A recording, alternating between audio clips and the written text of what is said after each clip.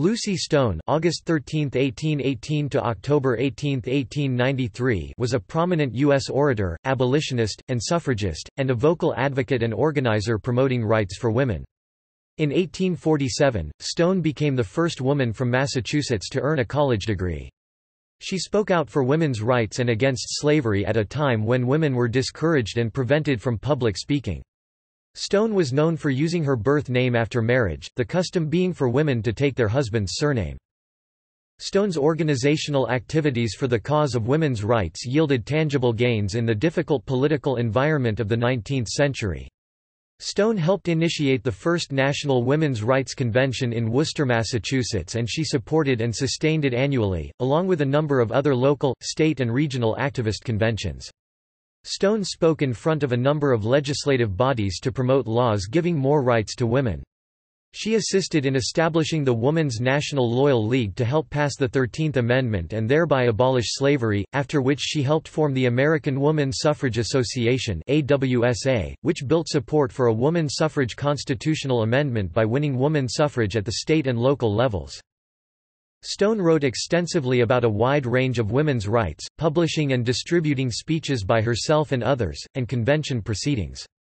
In the long-running and influential Woman's Journal, a weekly periodical that she founded and promoted, Stone aired both her own and differing views about women's rights. Called the Orator, the Morning Star, and the heart and soul of the women's rights movement, Stone influenced Susan B. Anthony to take up the cause of women's suffrage. Elizabeth Cady Stanton wrote that, "Lucy Stone was the first person by whom the heart of the American public was deeply stirred on the woman question."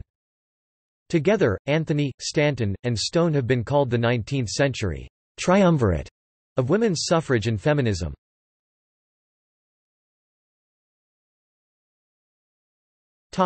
Early life and influences. Lucy Stone was born on August 13, 1818, on her family's farm at Coy's Hill in West Brookfield, Massachusetts. She was the eighth of 9 children born to Hannah Matthews and Frances Stone. She grew up with 3 brothers and 3 sisters, 2 siblings having died before her own birth. Another member of the Stone household was Sarah Barr, Aunt Sally, to the children, a sister of Frances Stone who had been abandoned by her husband and left dependent upon her brother. Although farm life was hard work for all and Frances Stone tightly managed the family resources, Lucy remembered her childhood as one of opulence, the farm producing all the food the family wanted and enough extra to trade for the few store-bought goods they needed, although Stone recalled that, "There was only one will in our family, and that was my father's." She described the family government characteristic of her day. Hannah Stone earned a modest income through selling eggs and cheese but was denied any control over that money, sometimes denied money to purchase things Frances considered trivial. Believing she had a right to her own earnings, Hannah sometimes stole coins from his purse or secretly sold a cheese. As a child, Lucy resented instances of what she saw as her father's unfair management of the family's money. But she later came to realize that custom was to blame, and the injustice only demonstrated the necessity of making custom right, if it must rule. From the examples of her mother, Aunt Sally, and a neighbor neglected by her husband and left destitute, Stone early learned that women were at the mercy of their husband's goodwill. When she came across the biblical passage, "And thy desire shall be to thy husband, and he shall rule over thee," she was distraught over what appeared to be divine sanction of women's subjugation, but then reasoned that the injunction applied only to wives. Resolving to "call no man my master," she determined to keep control over her own life by never marrying, obtaining the highest education she could, and earning her own livelihood. Kerr writes, "Stone's personality was striking, her unquestioning willingness to take responsibility for other people's actions, her workaholic habits, her self-doubt, her desire for control."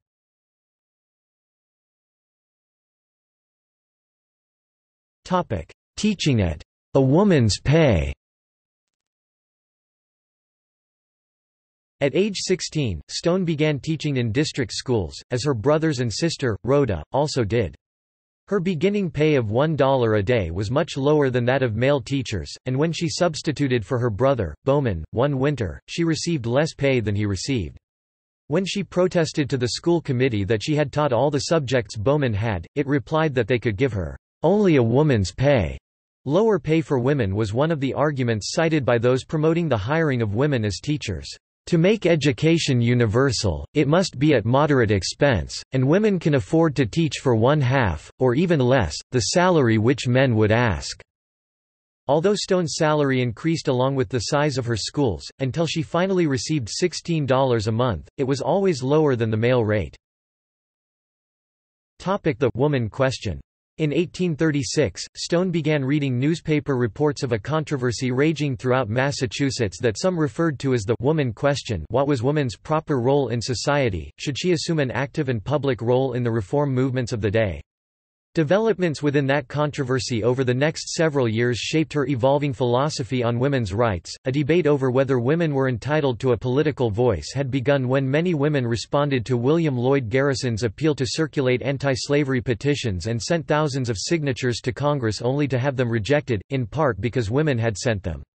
Women abolitionists responded by holding a convention in New York City to expand their petitioning efforts, and declaring that as certain rights and duties are common to all moral beings, they would no longer remain within limits prescribed by corrupt custom and a perverted application of Scripture. After sisters Angelina and Sarah Grimke began speaking to audiences of men and women, instead of women only as was acceptable, a state convention of Congregational ministers issued a pastoral letter condemning women's assuming the place of man as a public reformer and itinerant in the character of public lecturers and teachers. Stone attended the convention as a spectator, and was so angered by the letter that she determined if ever I had anything to say in public, I would say it, and all the more because of that pastoral letter. Stone read Sarah Grimke's Letters on the Province of Woman, later republished as Letters on the Equality of the Sexes, and told a brother they only reinforced her resolve to call no man master. She drew from these letters when writing college essays and her later women's rights lectures. Having determined to obtain the highest education she could, Stone enrolled at Mount Holyoke Female Seminary in 1839, at the age of 21. But she was so disappointed in Mary Lyon's intolerance of anti-slavery and women's rights that she withdrew after only one term. The very next month she enrolled at Wesleyan Academy, later Wilbraham and Monson Academy, which she found more to her liking. It was decided by a large majority in our literary society the other day, she reported to a brother, that ladies ought to mingle in politics, go to Congress, etc. etc. Stone read a newspaper account of how a Connecticut anti-slavery meeting had denied the right to speak or vote to Abby Kelly, recently hired as an anti-slavery agent to work in that state. Refusing to relinquish her right, Kelly had defiantly raised her hand every time a vote was taken. I admire the calm and noble bearing of Abby K., Stone wrote to a brother, and cannot but wish there were more kindred spirits. 3 years later, Stone followed Kelly's example. In 1843, a deacon was expelled from Stone's church for his anti-slavery activities, which included supporting Kelly by hosting her at his home and driving her to lectures that she gave in the vicinity. When the first vote for expulsion was taken, Stone raised her hand in his defense. The minister discounted her vote, saying that, though she was a member of the church, she was not a voting member. Like Kelly, she stubbornly raised her hand for each of the remaining 5 votes. After completing a year at coeducational Monson Academy in the summer of 1841, Stone learned that Oberlin Collegiate Institute in Ohio had become the first college in the nation to admit women and had bestowed college degrees on 3 women. Stone enrolled at Quaboag Seminary in neighboring Warren, where she read Virgil and Sophocles and studied Latin and Greek grammar in preparation for Oberlin's entrance examinations.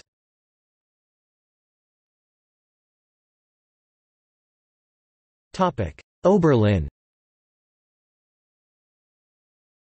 In August 1843, just after she turned 25, Stone traveled by train, steamship, and stagecoach to Oberlin College in Ohio, the country's first college to admit both women and African Americans. She entered the college believing that women should vote and assume political office, that women should study the classic professions and that women should be able to speak their minds in a public forum. Oberlin College did not share all of these sentiments. In her 3rd year at Oberlin, Stone befriended Antoinette Brown, an abolitionist and suffragist who came to Oberlin in 1845 to study to become a minister. Stone and Brown would eventually marry abolitionist brothers and thus become sisters-in-law.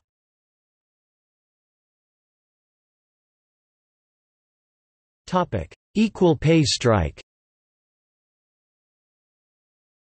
Stone hoped to earn most of her college expenses through teaching in one of the institute's lower departments. But because of its policy against employing first-year students as teachers, the only work Stone could get other than teaching at district schools during the winter break was housekeeping chores through the school's manual labor program. For this she was paid 3 cents an hour—less than half what male students received for their work in the program. Among measures taken to reduce her expenses, Stone prepared her own meals in her dormitory room. In 1844 Stone was given a position teaching arithmetic in the ladies' department, but again received reduced pay because of her sex. Oberlin's compensation policies required Stone to do twice the labor a male student had to do to pay the same costs. Stone frequently rose at 2 o'clock to fit in work and study, and she found her health declining. In February 1845, having decided to submit to the injustice no longer, she asked the faculty board for the same pay given 2 lesser experienced male colleagues. When her request was denied, she resigned her position. Pleading with the faculty to restore Stone, her former students said they would pay Stone what was right if the college would not. Stone had planned to borrow money from her father when funds ran out, but Francis Stone, moved by his daughter's description of her struggles, promised to provide money when needed. Help from home was not needed, however, because after 3 months of pressure, the faculty yielded and hired Stone back, paying both her and other women student teachers at the same rate paid male student teachers.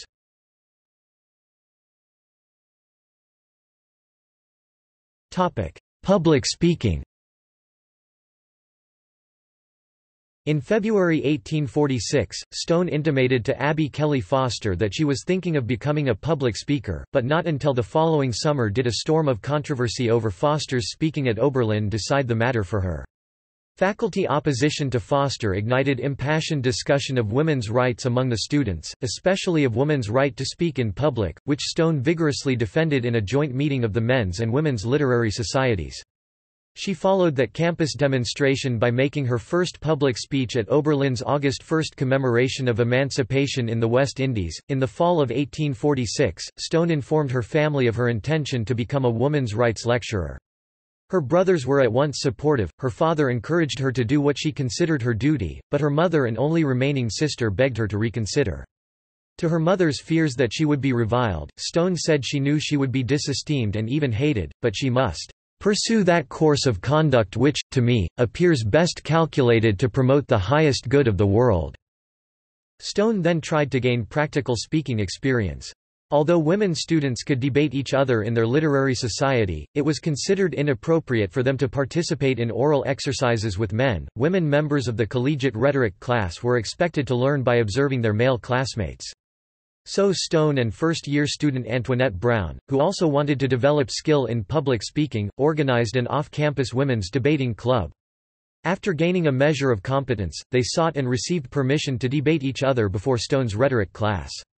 The debate attracted a large student audience as well as attention from the faculty board, which thereupon formally banned women's oral exercises in coeducational classes. Shortly thereafter, Stone accepted a challenge from a former editor of a county newspaper to a public debate on women's rights, and she soundly defeated him. She then submitted a petition to the faculty board, signed by most members of her graduating class, asking that women chosen to write graduation essays be permitted to read them themselves, as men so honored did, instead of having them read by faculty members. When the faculty board refused and Stone was elected to write an essay, she declined, saying she could not support a principle that denied women the privilege of being co-laborers with men in any sphere to which their ability makes them adequate. Stone received her baccalaureate degree from Oberlin College on August 25, 1847, becoming the first female college graduate from Massachusetts.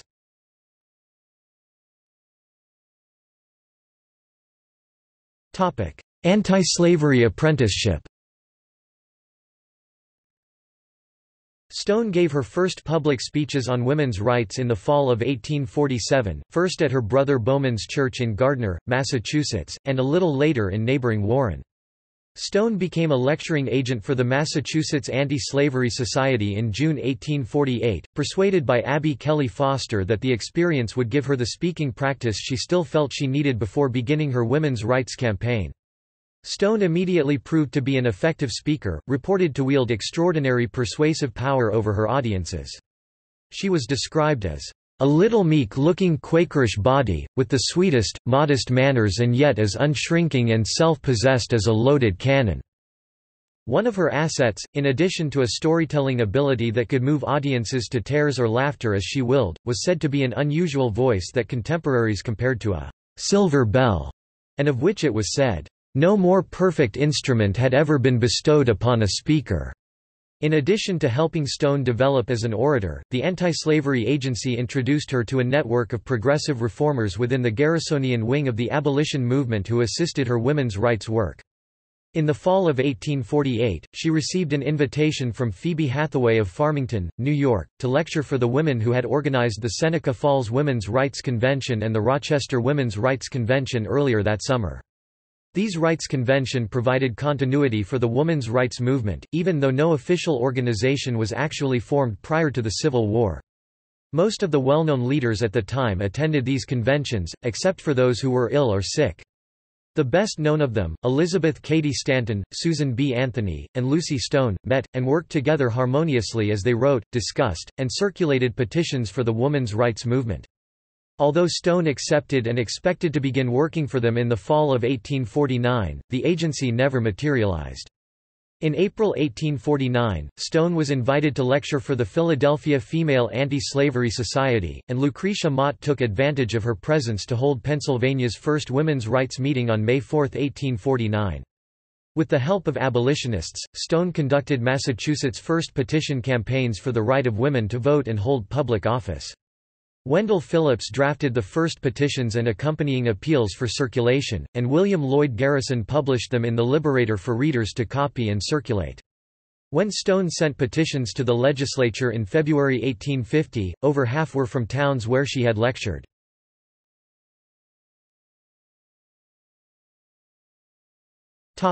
National Women's Rights Convention. In April 1850, the Ohio Women's Convention met in Salem, Ohio a few weeks before a state convention met to revise the Ohio state constitution. The Women's Convention sent a communication to the Constitutional Convention requesting that the new constitution secure the same political and legal rights for women that were guaranteed to men. Stone sent a letter praising their initiative and said, "Massachusetts ought to have taken the lead in the work you are now doing, but if she chooses to linger, let her young sisters of the West set her a worthy example, and if the Pilgrim spirit is not dead, we'll pledge Massachusetts to follow her." Some of the leaders asked Stone and Lucretia Mott to address the Constitutional Convention on their behalf, but believing such appeals should come from residents of the state, they declined. Women's rights conventions up to this point had been organized on a regional or state basis. During the annual convention of the American Anti-Slavery Society in Boston in 1850, with the support of Garrison and other abolitionists, Stone and Paulina Wright Davis posted a notice for a meeting to consider the possibility of organizing a women's rights convention on a national basis.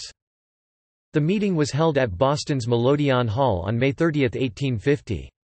Davis presided while Stone presented the proposal to the large and responsive audience and served as secretary.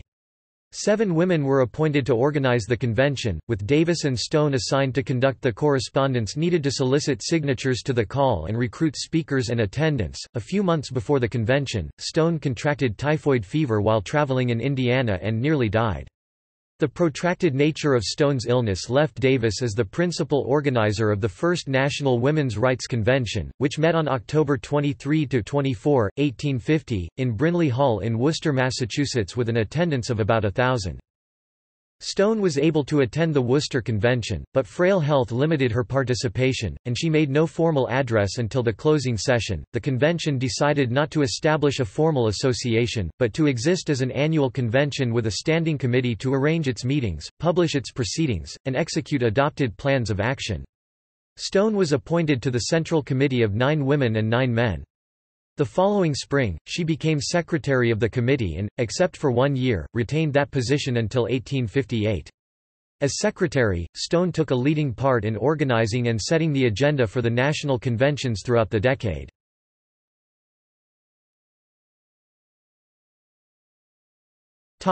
Women's rights orator.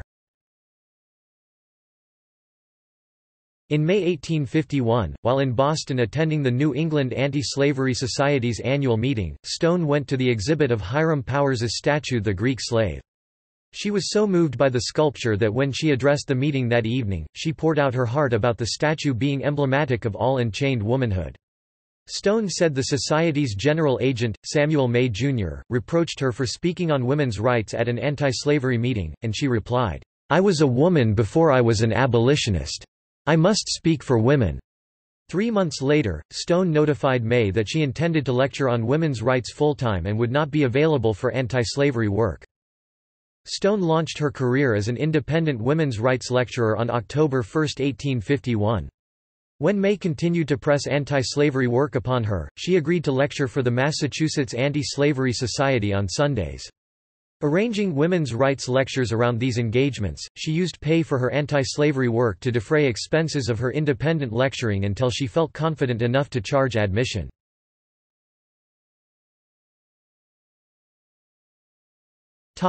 Dress reform. When Stone resumed lecturing in the fall of 1851, she wore a new style of dress that she had adopted during her winter convalescence, consisting of a loose, short jacket and a pair of baggy trousers under a skirt that fell a few inches below the knees. The dress was a product of the health reform movement and intended to replace the fashionable French dress of a tight bodice over a whalebone-fitted corset, and a skirt that dragged several inches on the floor, worn over several layers of starched petticoats with straw or horsehair sewn into the hems. Ever since the fall of 1849, when the Water Cure Journal urged women to invent a style of dress that would allow them the free use of their legs, women across the country had been wearing some form of pants and short skirt, generally called the Turkish costume or the American dress. Most wore it as a walking or gardening dress, but a letter writer to the National Women's Rights Convention urged women to adopt it as common attire. By the spring of 1851, women in several states were wearing the dress in public. In March, Amelia Bloomer, editor of the temperance newspaper The Lily, announced that she was wearing it and printed a description of her dress along with instructions on how to make it. Soon, newspapers had dubbed it the Bloomer dress, and the name stuck. The bloomer became a fashion fad during the following months, as women from Toledo to New York City and Lowell, Massachusetts, held reform dress social events and festivals. Supporters gathered signatures to a Declaration of Independence from the Despotism of Parisian Fashion, and organized dress reform societies. A few Garrisonian supporters of women's rights took prominent part in these activities, and one offered silk to any of his friends who would make it into a short skirt and trousers for a public dress. Stone accepted the offer. When Stone lectured in the dress in the fall of 1851, hers was the first bloomer most of her audiences had ever seen. But by then, the dress had become controversial. Although newspapers had initially praised the practicality of the new style, they soon turned to ridicule and condemnation, now viewing the trousers as a usurpation of the symbol of male authority. Many women retreated in the face of criticism, but Stone continued to wear the short dress exclusively for the next 3 years. She also wore her hair short, cut just below her jawline. After Stone lectured in New York City in April 1853, the report of her speeches in the Illustrated News was accompanied by this engraving of Stone in the bloomer dress. Stone found the short skirt convenient during her travels and defended it against those who said it was a distraction that hurt the women's rights cause. Nevertheless, she disliked the instant attention it drew whenever she arrived in a new place. In the fall of 1854, she added a dress a few inches longer, for occasional use. In 1855, she abandoned the dress altogether and was not involved in the formation of a National Dress Reform Association in February 1856. Her resumption of long skirts drew the condemnation of such dress reform leaders as Gerrit Smith and Lydia Sayre Hasbrouck, who accused her of sacrificing principle for the sake of pleasing a husband.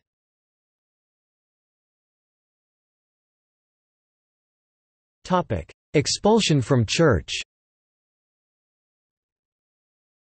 Stone's anti-slavery work included harsh criticism of churches that refused to condemn slavery.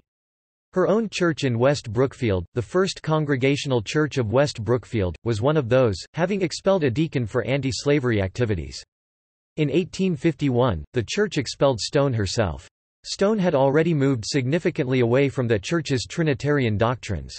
While at Oberlin, Stone had arranged for her friend Abby Kelly Foster and her new husband, Stephen Simmons Foster, to speak there on the abolition of slavery.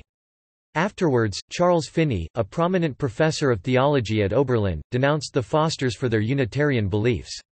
Intrigued, Stone began to engage in classroom discussions about the Trinitarian-Unitarian controversy and ultimately decided that she was a Unitarian. Expelled from her childhood church, she affiliated with the Unitarian Church.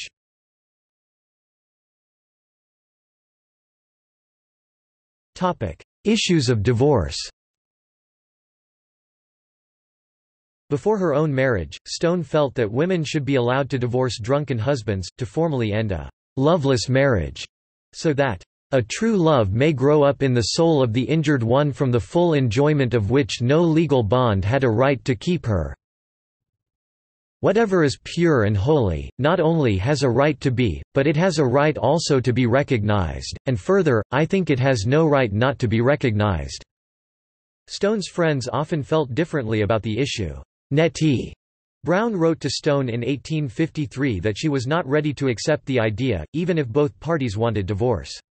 Stanton was less inclined to clerical orthodoxy. She was very much in favor of giving women the right to divorce, eventually coming to the view that the reform of marriage laws was more important than women's voting rights. In the process of planning for women's rights conventions, Stone worked against Stanton to remove from any proposed platform the formal advocacy of divorce.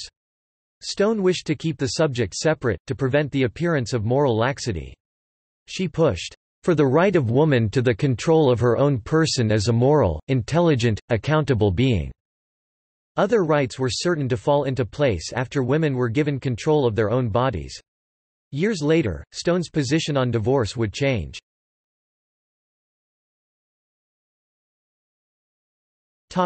Differences with Douglas. In 1853, Stone drew large audiences with a lecture tour through several Southern states. Former slave Frederick Douglass rebuked her in his abolitionist newspaper, accusing her of achieving success by putting her anti-slavery principles aside and speaking only of women's rights. Douglass later found Stone at fault for speaking at a whites-only Philadelphia lecture hall, but Stone insisted that she had replaced her planned speech that day with an appeal to the audience to boycott the facility. It took years before the two were reconciled.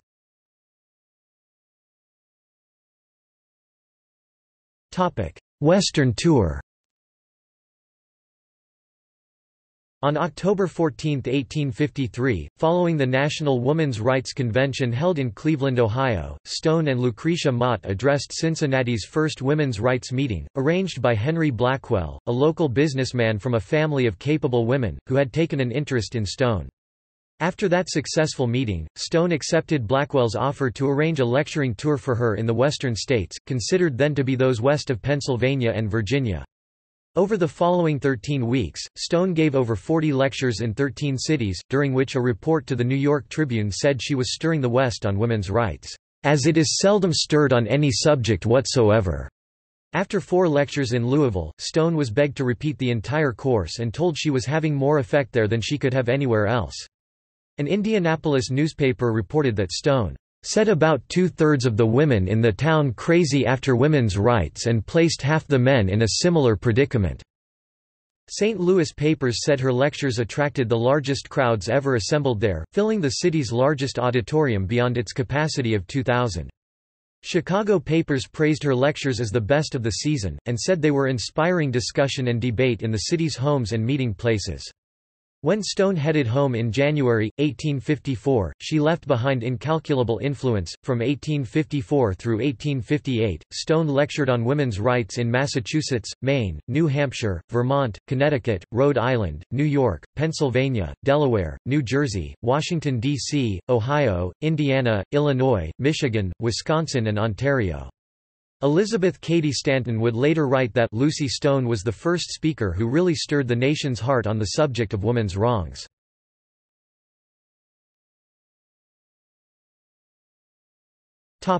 Petitioning and hearings. In addition to being the women's rights movement's most prominent spokesperson, Lucy Stone led the movement's petitioning efforts. She initiated petition efforts in New England and several other states and assisted the petitioning efforts of state and local organizations in New York, Ohio, and Indiana.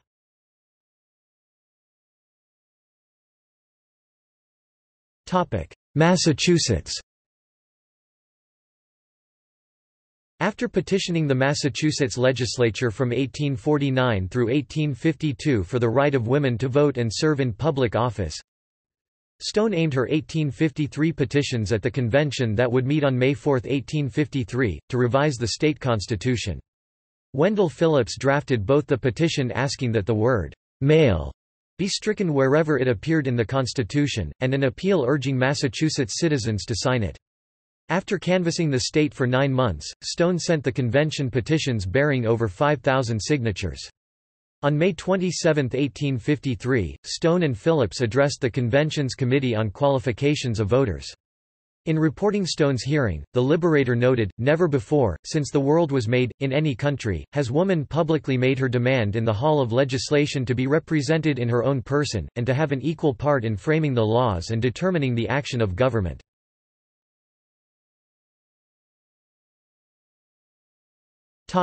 Multi-state campaigns. Stone called a New England Woman's Rights Convention in Boston on June 2, 1854, to expand her petitioning efforts. The convention adopted her resolution for petitioning all 6 New England legislatures, as well as her proposed form of petition, and it appointed a committee in each state to organize the work. In a speech before the Second New England Women's Rights Convention, held in June 1855, Stone urged that one reason women needed suffrage was to protect any gains achieved, reminding them that, "the next legislature may undo all that the last have done for women." The convention adopted a resolution calling the ballot, "Woman's Sword and Shield, the means of achieving and protecting all other civil rights," and another urging the National Convention to make suffrage petitioning its priority. The next National Women's Rights Convention met in Cincinnati on October 17 and 18, 1855. It was here that Stone delivered impromptu remarks that became famous as her "disappointment" speech. When a heckler interrupted the proceedings, calling female speakers, "a few disappointed women," Stone retorted that yes, she was indeed a disappointed woman. "In education, in marriage, in religion, in everything, disappointment is the lot of woman. It shall be the business of my life to deepen this disappointment in every woman's heart until she bows down to it no longer." The convention adopted Stone's resolution calling for the circulation of petitions and saying it was the duty of women in their respective states to ask the legislators for the elective franchise. Following the convention, suffrage petitioning took place in the New England states, New York, Ohio, Indiana, Illinois, Michigan, Wisconsin and Nebraska, with resultant legislative hearings or action in Nebraska and Wisconsin.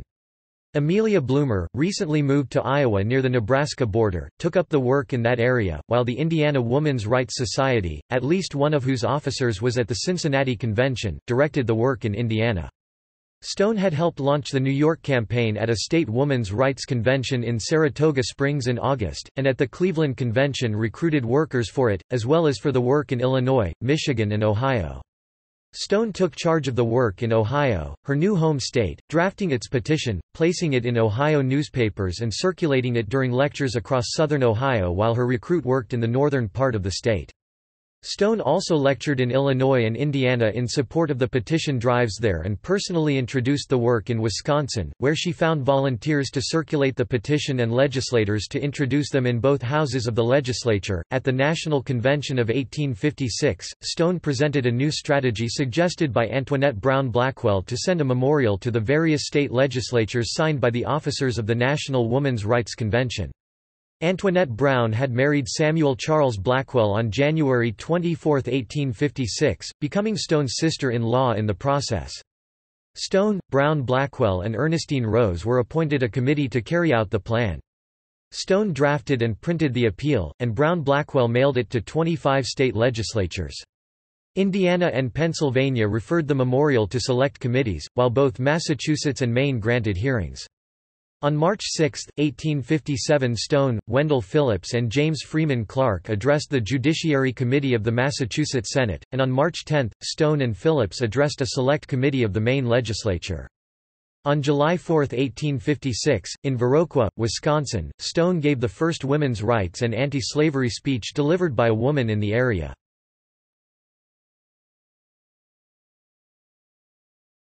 Tax protest.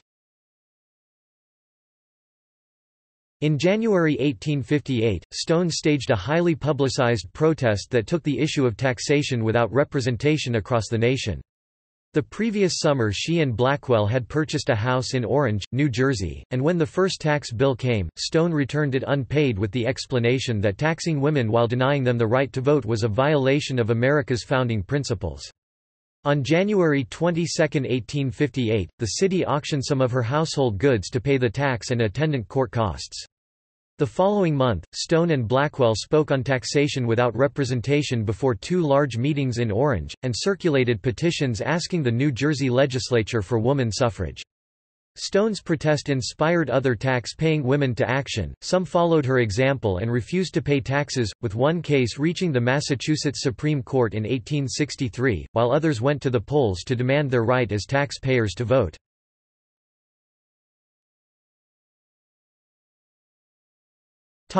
Marriage. Henry Blackwell began a 2-year courtship of Stone in the summer of 1853. Stone told him she did not wish to marry because she did not want to surrender control over her life and would not assume the legal position occupied by a married woman. Blackwell maintained that despite the law, couples could create a marriage of equal partnership, governed by their mutual agreement. They could also take steps to protect the wife against unjust laws, such as placing her assets in the hands of a trustee. He also believed that marriage would allow each partner to accomplish more than he or she could alone, and to show how he could help advance Stone's work, he arranged her highly successful Western lecturing tour of 1853. Over an 18-month courtship conducted primarily through correspondence, Stone and Blackwell discussed the nature of marriage, actual and ideal, as well as their own natures and suitability for marriage. Stone gradually fell in love and in November 1854 agreed to marry Blackwell. Stone and Blackwell developed a private agreement aimed at preserving and protecting Stone's financial independence and personal liberty. In monetary matters, they agreed that the marriage be like a business partnership, with the partners being joint proprietors of everything except the results of previous labors. Neither would have claim to lands belonging to the other, nor any obligation for the other's costs of holding them. While married and living together they would share earnings, but if they should separate, they would relinquish claim to the other's subsequent earnings. Each would have the right to will their property to whomever they pleased unless they had children. Over Blackwell's objections, Stone refused to be supported and insisted on paying half of their mutual expenses.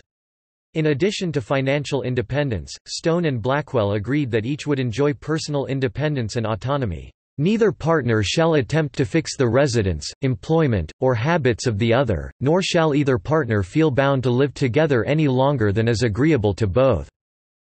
During their discussion of marriage, Stone had given Blackwell a copy of Henry C. Wright's book Marriage and Parentage, or, The Reproductive Element in Man, as a means to his elevation and happiness, and asked him to accept its principles as what she considered the relationship between husband and wife should be. Wright proposed that because women bore the results of sexual intercourse, wives should govern a couple's marital relations. In accordance with that view, Blackwell agreed that Stone would choose when, where and how often she would become a mother. In addition to this private agreement, Blackwell drew up a protest of laws, rules, and customs that conferred superior rights on husbands and, as part of the wedding ceremony, pledged never to avail himself of those laws. The wedding took place at Stone's home in West Brookfield, Massachusetts, on May 1, 1855, with Stone's close friend and co-worker Thomas Wentworth Higginson officiating. Higginson sent a copy of Stone and Blackwell's protest to the Worcester Spy, and from there it spread across the country. While some commentators viewed it as a protest against marriage itself, others agreed that no woman should resign her legal existence without such formal protest against the despotism that forced her to forego marriage and motherhood or submit to the degradation in which law placed a married woman. It inspired other couples to make similar protests part of their wedding ceremonies.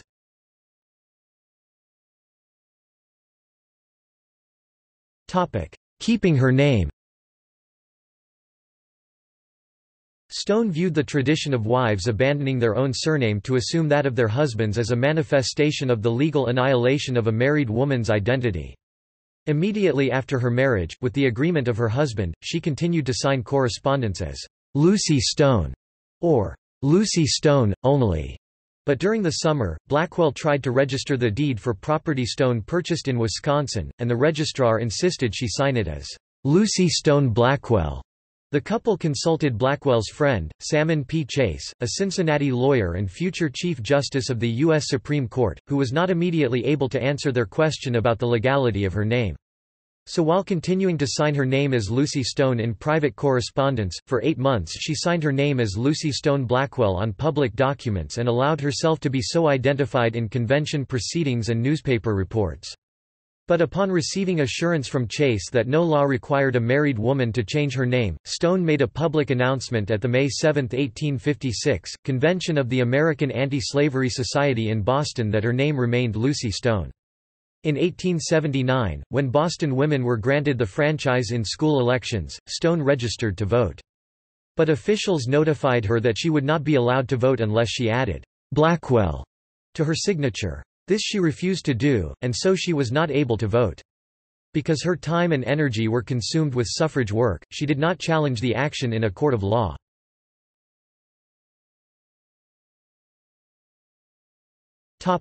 Children. Stone and Blackwell had one daughter, Alice Stone Blackwell, born September 14, 1857, who became a leader of the suffrage movement and wrote the first biography of her mother, Lucy Stone, pioneer woman suffragist. In 1859, while the family was living temporarily in Chicago, Stone miscarried and lost a baby boy.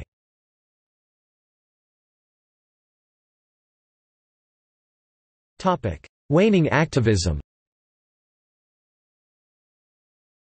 After her marriage, from the summer of 1855 to the summer of 1857, Stone continued a full lecturing, petitioning, and organizing schedule. In January 1856, Stone was accused in court, and spoke in defense of a rumor put forward by the prosecution that Stone gave a knife to former slave Margaret Garner, on trial for the killing of her own child to prevent it from being enslaved. Stone was said to have slipped the prisoner the knife so that Garner could kill herself if she was forced to return to slavery. Stone was referred to by the court as Mrs. Lucy Stone Blackwell, and was asked if she wanted to defend herself. She preferred to address the assembly off the record after adjournment, saying, "With my own teeth I would tear open my veins and let the earth drink my blood, rather than wear the chains of slavery. How then could I blame her for wishing her child to find freedom with God and the angels, where no chains are?" The birth of her daughter in September 1857, however, began to reduce the level of her activism. Stone had made preliminary arrangements for the 1857 National Convention to be held in Providence, but because she would not be able to attend it, she handed responsibility to Susan B. Anthony and Thomas Wentworth Higginson. When the Panic of 1857 disrupted Anthony's plan to move the convention to Chicago, Stone made the announcement that the next National Women's Rights Convention would be in May 1858. Anthony helped Stone arrange the 1858 convention and then took sole responsibility for the 1859 meeting. Elizabeth Cady Stanton took charge of the 1860 convention. Stone hired a nursemaid to help care for her daughter, who was in poor health for several years, but she didn't trust her ability to provide proper care when Stone was absent. Stone eventually withdrew from most public work to stay at home with her child. She resigned from the Central Committee, which organized the annual women's rights conventions. She began to suffer from self-doubt and a lack of drive in addition to the debilitating headaches that had plagued her for years. She made only 2 public appearances during the Civil War 1861, 1865, to attend the founding convention of the Women's Loyal National League and the celebration of the 30th anniversary of the American Anti-Slavery Society, both in 1863. Stone began to increase her reform activities back to a normal level after the Civil War had ended. As a lifelong believer in non-resistance, Stone could not support the war effort as so many of her friends did. She could certainly support the drive to end slavery, however, which the war had made into a realistic possibility. In 1863, Elizabeth Cady Stanton and Susan B. Anthony organized the Women's Loyal National League, the first national women's political organization in the U.S. It collected nearly 400,000 signatures on petitions to abolish slavery in the largest petition drive in the nation's history up to that time. Despite her reduced public activity, Stone agreed to preside over the League's founding convention, and she later agreed to manage its office for 2 weeks to give Anthony a badly needed break. She declined, however, to go on lecture tours for the League. Henry Blackwell had for years worked with real estate investments. In 1864, amid wartime inflation, his investments began to pay off handsomely. Stone was enormously relieved to have the family freed from the debts that had been contracted to buy investment property. This major improvement in the family's finances enabled Blackwell to scale back his business efforts and devote more of his time to social reform activities. Beginning to ease back into public activity, Stone embarked on a lecture tour on women's rights in New York and New England in the autumn of 1865. She was still experiencing periods of self-doubt a year later, but, with Blackwell's encouragement, she traveled with him on a joint lecture tour in 1866.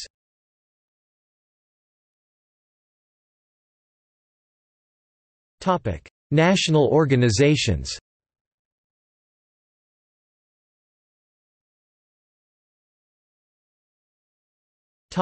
American Equal Rights Association.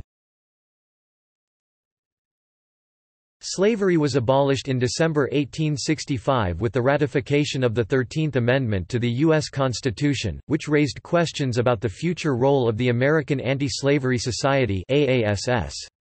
In January 1866, Stone and Anthony traveled to an AASS meeting in Boston to propose a merger of the anti-slavery and women's movements into one that would campaign for equal rights for all citizens.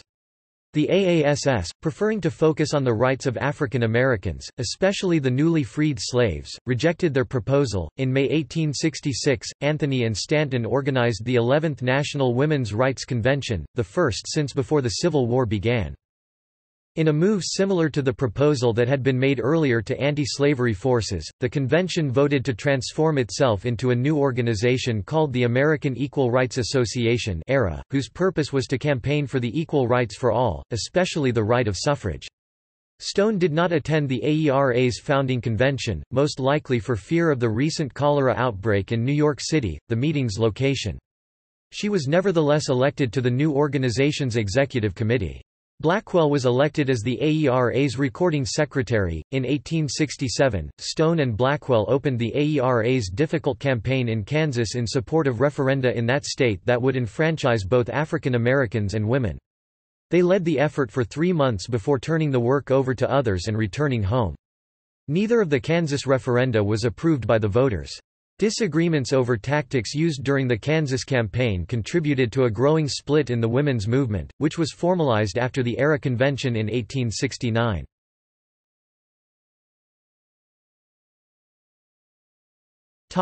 Split within the women's movement. The immediate cause of the split was the proposed 15th Amendment, which would prohibit the denial of suffrage because of race. In one of their most controversial moves, Anthony and Stanton campaigned against the amendment, insisting that women and African Americans should be enfranchised at the same time. They said that by effectively enfranchising all men while excluding all women, the amendment would create an aristocracy of sex. By giving constitutional authority to the idea that men were superior to women, Stone supported the amendment. She had expected, however, that progressive forces would push for the enfranchisement of African Americans and women at the same time and was distressed when they did not. In 1867, she wrote to Abby Kelly Foster, an abolitionist, to protest the plan to enfranchise black men first. "Oh, Abby," she wrote, "it is a terrible mistake you are all making. There is no other name given by which this country can be saved, but that of woman." In a dramatic debate with Frederick Douglass at the ARA convention in 1869, Stone argued that suffrage for women was more important than suffrage for African Americans. She nevertheless supported the amendment, saying, "But I thank God for that 15th Amendment, and hope that it will be adopted in every state. I will be thankful in my soul if any body can get out of the terrible pit. But I believe that the safety of the government would be more promoted by the admission of woman as an element of restoration and harmony than the Negro." Stone and her allies expected that their active support for the amendment to enfranchise black men would lead their abolitionist friends in Congress to push for an amendment to enfranchise women as the next step, but that did not happen. Henry Blackwell, Stone's husband and an important figure in the suffrage movement in the coming years, also supported the amendment. His special interest, however, which he pursued for decades, was in convincing Southern politicians that the enfranchisement of women would help to ensure white supremacy in their region. In 1867, he published an open letter to Southern legislatures, assuring them that if both blacks and women were enfranchised, "the political supremacy of your white race will remain unchanged," and "the black race would gravitate by the law of nature toward the tropics." Stone's reaction to this idea is unknown. The era essentially collapsed after its acrimonious convention in May 1869, and two competing woman suffrage organizations were created in its aftermath. 2 days after the convention, Anthony, Stanton and their allies formed the National Woman Suffrage Association (NWSA). In November 1869, Lucy Stone, Julia Ward Howe and their allies formed the competing American Woman Suffrage Association (AWSA). The AWSA initially was the larger of the two organizations, but it declined in strength during the 1880s. Even after the 15th Amendment was ratified in 1870, differences between the two organizations remained. The AWSA worked almost exclusively for women's suffrage, while the NWSA initially worked on a wide range of issues, including divorce reform and equal pay for women. The AWSA included both men and women among its leadership, while the NWSA was led by women. The AWSA worked for suffrage mostly at the state level, while the NWSA worked more at the national level. The AWSA cultivated an image of respectability, while the NWSA sometimes used confrontational tactics.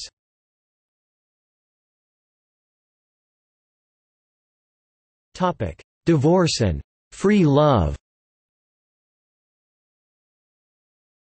In 1870, at the 20th anniversary celebration of the First National Women's Rights Convention in Worcester, Stanton spoke for 3 hours rallying the crowd for women's right to divorce.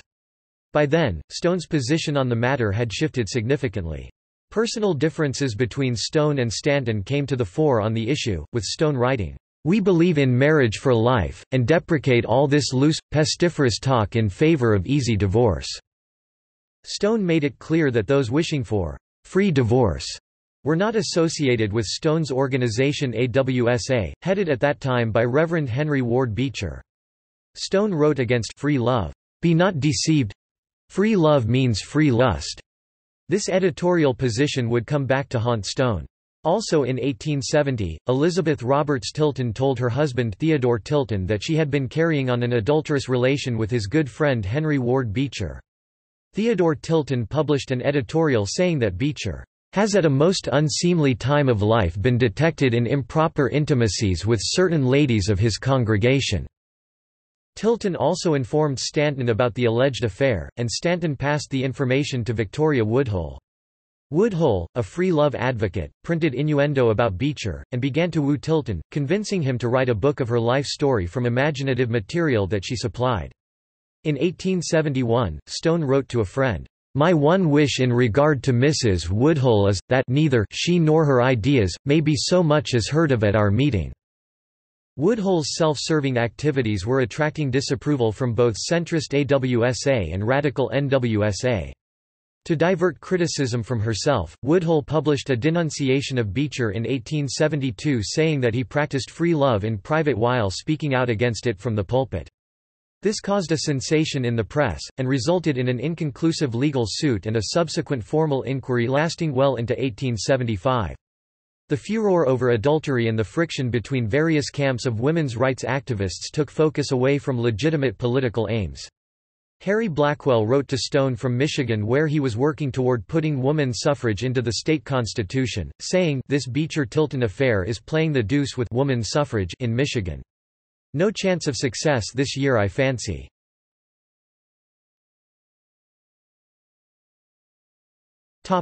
Voting rights. In 1870, Stone and Blackwell moved from New Jersey to Dorchester, Massachusetts, which today is a neighborhood of Boston just south of downtown. There they purchased Pope's Hill, a 17-room house with extensive grounds and several outbuildings. Many of the town's women had been active in the Dorchester Female Anti-Slavery Society and, by 1870, a number of local women were suffragists.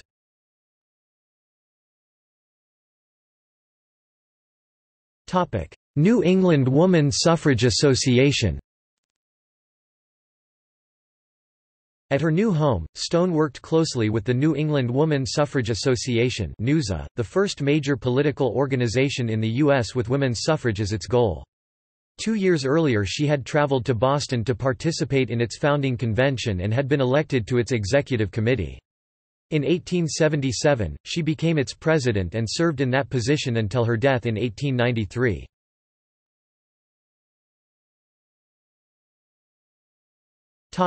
Woman's Journal. In 1870, Stone and Blackwell founded the Woman's Journal, an 8-page weekly newspaper based in Boston. Originally intended primarily to voice the concerns of the NUSA and the AWSA, by the 1880s it had become an unofficial voice of the suffrage movement as a whole. Stone edited the journal for the rest of her life, assisted by her husband and their daughter Alice Stone Blackwell. Stone did not collect a salary for her work on the paper, which required continual financial support. One of her greatest challenges was raising money to keep it going. Its circulation reached a peak of 6,000, although in 1878 it was 2,000 less than it had been 2 years earlier. After the AWSA and NWSA merged to form the National American Woman Suffrage Association (NAWSA) in 1890, the Woman's Journal became its official voice and eventually the basis for a newspaper with a much wider circulation. In 1917, at a time when victory for women's suffrage was coming closer, Carrie Chapman Catt, leader of the NAWSA, said, "There can be no overestimating the value to the suffrage cause of the Woman's Journal." The suffrage success of today is not conceivable without the Woman's Journal's part in it.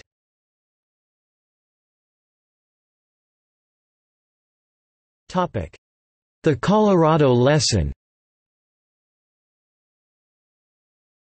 In 1877, Stone was asked by Rachel Foster Avery to come assist Colorado activists in the organization of a popular referendum campaign with the aim of gaining suffrage for Coloradan women. Together, Stone and Blackwell worked the northern half of the state in late summer, while Susan Anthony traveled the less promising rough-and-tumble southern half. Patchwork and scattered support was reported by activists, with some areas more receptive. Latino voters proved largely uninterested in voting reform. Some of that resistance was blamed on the extreme opposition to the measure voiced by the Roman Catholic Bishop of Colorado. All but a handful of politicians in Colorado ignored the measure, or actively fought it. Stone concentrated on convincing Denver voters during the October ballot, but the measure lost heavily, with 68% voting against it. Married working men showed the greatest support, and young single men the least. Blackwell called it, "the Colorado lesson," writing that woman's suffrage can never be carried by a popular vote, without a political party behind it.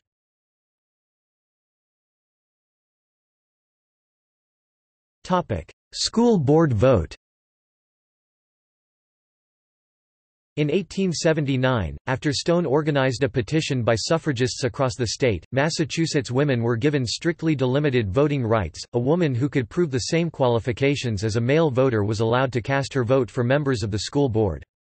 Stone applied to the voting board in Boston but was required to sign her husband's surname as her own. She refused, and never participated in that vote.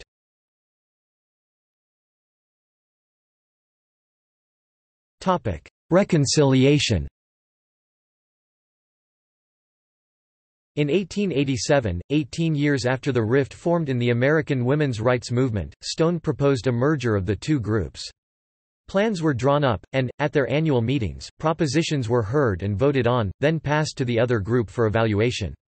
By 1890, the organizations resolved their differences and merged to form the National American Woman Suffrage Association (NAWSA).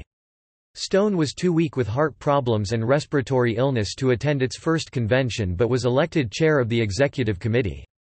Stanton was president of the new organization, but Anthony, who had the title of vice president, was its leader in practice.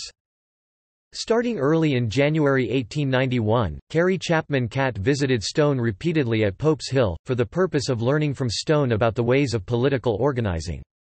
Stone had previously met Catt at an Iowa State Woman's Suffrage Convention in October, 1889, and had been impressed at her ambition and sense of presence, saying, "Mrs. Chapman will be heard from yet in this movement." Stone mentored Catt the rest of that winter, giving her a wealth of information about lobbying techniques and fundraising. Catt later used the teaching to good effect in leading the final drive to gain women the vote in 1920. Catt, Stone, and Blackwell went together to the January, 1892 NAWSA convention in Washington, D.C. Along with Isabella Beecher Hooker, Stone, Stanton, and Anthony, the triumvirate of women's suffrage, were called away from the convention's opening hours by an unexpected woman suffrage hearing before the United States House Committee on the Judiciary. Stone told the assembled congressmen, "I come before this committee with the sense which I always feel, that we are handicapped as women in what we try to do for ourselves by the single fact that we have no vote. This cheapens us. You do not care so much for us as if we had votes." Stone argued that men should work to pass laws for equality in property rights between the sexes. Stone demanded an eradication of coverture, the folding of a wife's property into that of her husband. Stone's impromptu speech paled in comparison to Stanton's brilliant outpouring which preceded hers. Stone later published Stanton's speech in its entirety in the Woman's Journal as "Solitude of Self." Back at the NAWSA convention, Anthony was elected president, with Stanton and Stone becoming honorary presidents.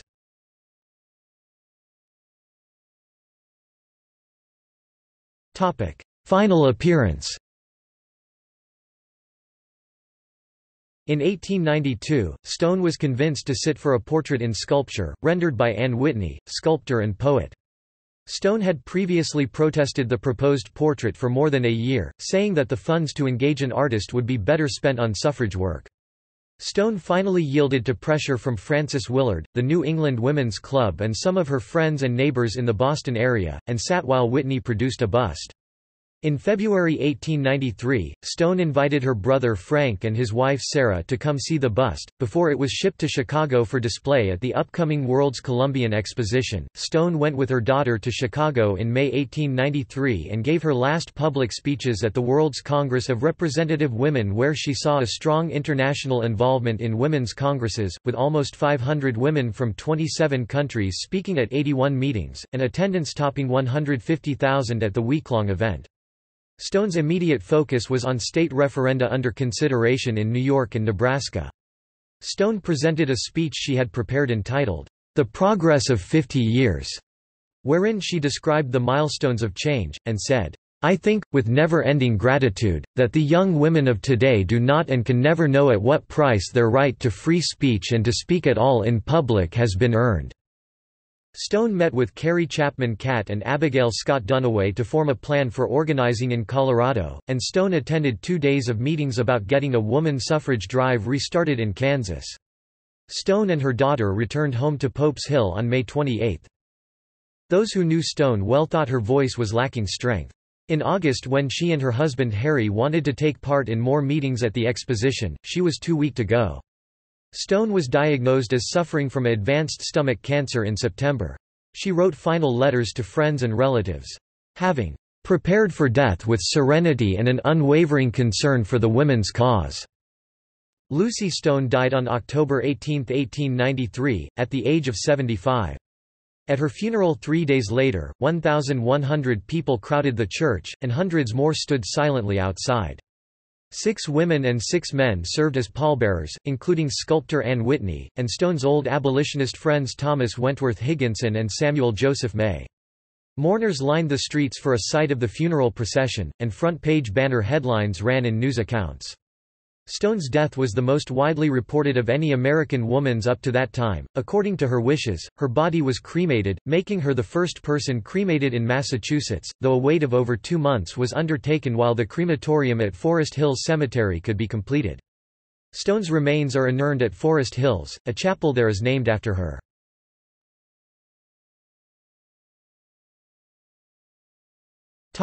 Legacy.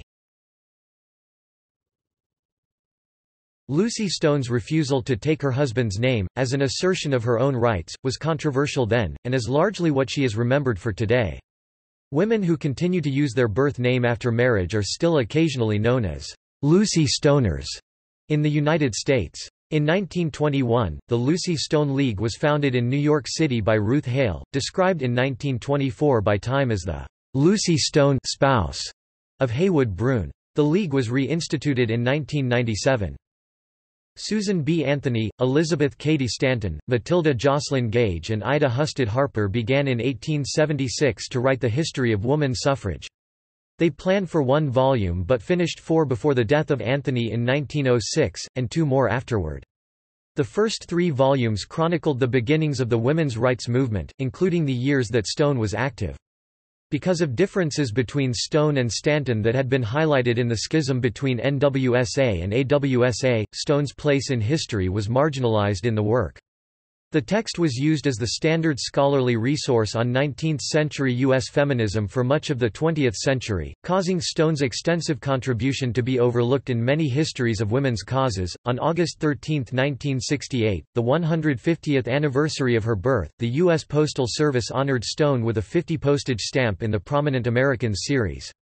The image was adapted from a photograph included in Alice Stone Blackwell's biography of Stone. In 1986, Stone was inducted into the National Women's Hall of Fame. In 1999, a series of 6 tall marble panels with a bronze bust in each was added to the Massachusetts State House. The busts are of Stone, Florence Luscombe, Mary Kenny O'Sullivan, Josephine Street Pierre Ruffin, Sarah Parker Remond, and Dorothea Dix.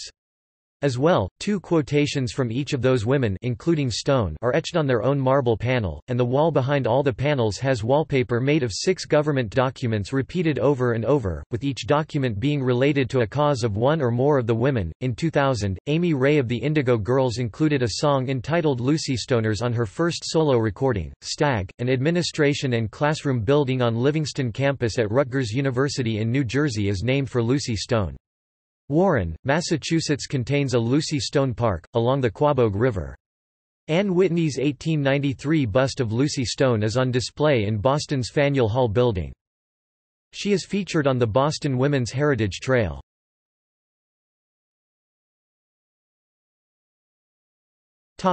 Home.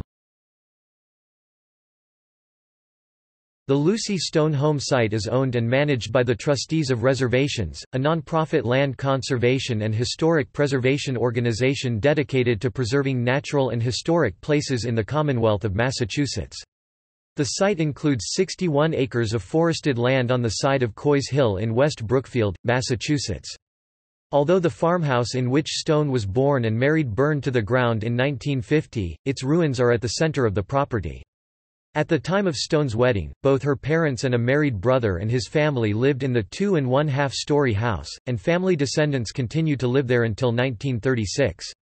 In 1915, a pilgrimage of suffragists placed a memorial tablet on the house, which read, "This house was the birthplace of Lucy Stone, pioneer advocate of equal rights for women. Born August 13, 1818. Married May 1, 1855, died October 18, 1893. In grateful memory Massachusetts suffragists placed this tablet August 13, 1915. That tablet, severely damaged but surviving the 1950 fire, is now in the Quaboag Historical Society Museum. After the fire, the surrounding farmland was abandoned and left to revert to forest, and it is now used for hunting and harvesting timber. The trustees acquired the home site in 2002 and have been maintaining the property ever since.